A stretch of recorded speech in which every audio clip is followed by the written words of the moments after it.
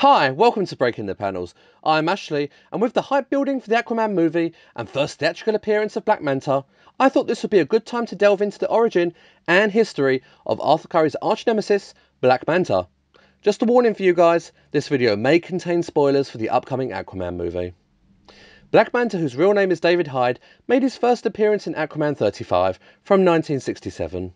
From that point on, Manta has been a permanent fixture of Aquaman's universe, appearing in numerous issues of Aquaman's ongoing series, as well as animated cartoon series from the late 60s. Black Manta is an exceptionally dark and twisted character, totally irredeemable, and one of DC Comics' most brutal, violent, and evil characters. In my opinion, he's right up there with the likes of the Joker. His wickedness definitely reached its pinnacle in the Death of a Prince story arc from the late 70s. Suffice it to say, not everyone made it out of that one alive. But to truly understand the man, we need to look back at his grim origins. Like most characters, Black Manta's origin has been reimagined several times.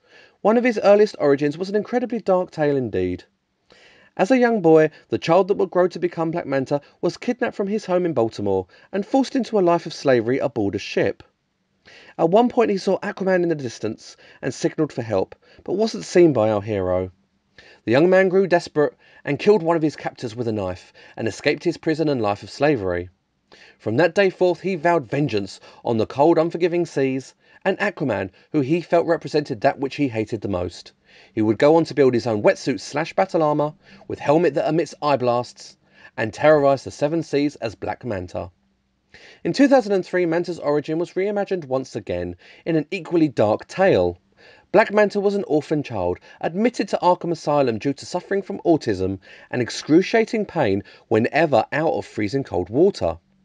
Over time, the child was subjected to experimentation in a hope to cure his terrible condition. He was cured of autism, but became exceptionally violent, killing his doctors and escaping the asylum, eventually becoming obsessed with Aquaman.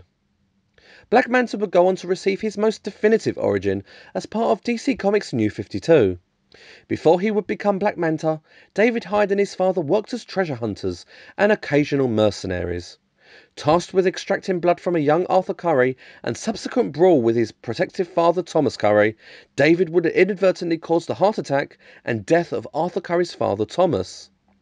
Enraged by this act and still grieving, Arthur would go on to exact his revenge on David Hyde, only to target the wrong man and take the life of David's father. This act created a never-ending cycle of hatred that is felt to this very day. Most recently, Black Manta was seen warring with Aquaman's secret team of warriors known as the Others, and leading his own covert group known as Nemo.